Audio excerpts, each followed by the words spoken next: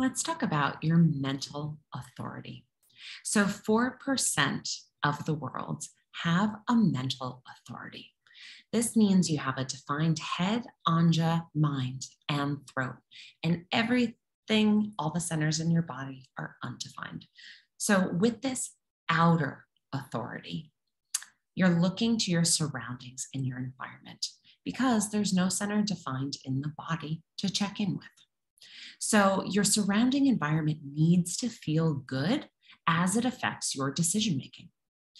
So, it's important for you to share in a safe space as a sounding board to see if it feels right as your voice is your guidance.